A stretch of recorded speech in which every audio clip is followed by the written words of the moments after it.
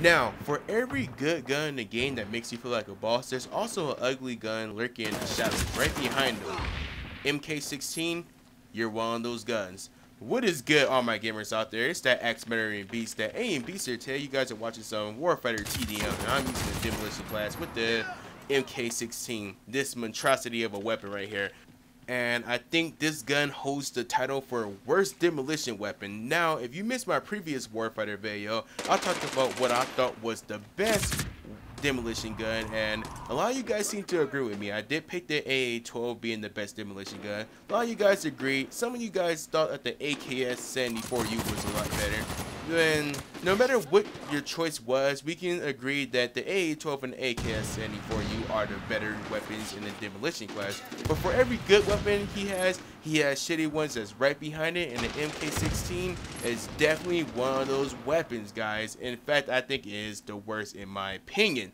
Now, the MK16 can be great in the right hands, like that Beast OP himself, he can kick ass with his gun. But for the most part, you have way better choices in a demolition class. Like, you should not find yourself using this weapon at any circumstance, guys.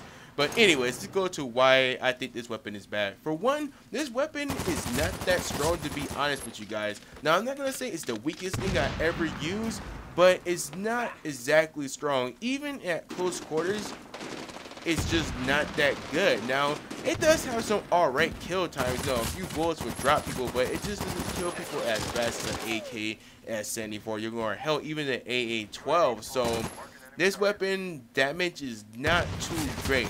Now, on top of the damage, you have that crazy upwards recoil. Now, I'm not going to say that the recoil for this weapon is too absurd, but it does have recoil, like a lot of upward recoil. It's to the point, guys, where I find myself burst firing each time I use this weapon. Like, you see a lot of the time where I'm shooting people in here, I'm burst firing because I'm too afraid to fully auto this weapon, guys. Because if I fully auto this weapon, or if I should say, if you guys fully auto this weapon, you have a big chance of missing your opponents, and you will probably end up dying, losing a lot of your gunfights. So you find yourself burst firing a lot with this gun, which I don't like because it is close quarters oriented, and you feel like with a close quarters gun, you should be able to fully automate a whole lot more. But no, you have to burst fire this weapon.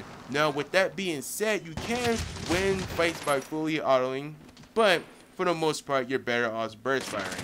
Now, like I said, this weapon is close quarters oriented, I should say. So, with that in mind, this weapon has little to no range at all. Now, you do see, I do get in some mid-range engagements, and you can kill people with this gun at mid-range, but for the most part, guys, you're better off close quarters. You do not want to use this weapon at medium to long range with weak damage in that recoil. You do not want to do it, guys. Stay away.